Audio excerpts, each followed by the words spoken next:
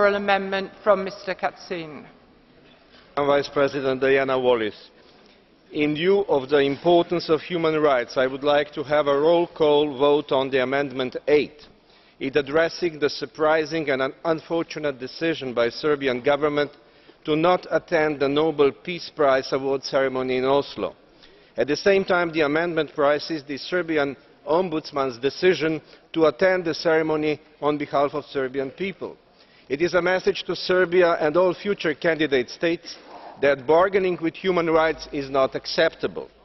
In order to have a broader support for this amendment, I also want to submit a very short oral, basically compromise amendment, originally prepared by Madame Maria Eleni Koppa.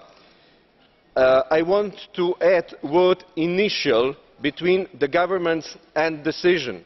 So the wording will be: regret the government's initial decision not to attend the Nobel Peace Prize award ceremony in Oslo on 10 December.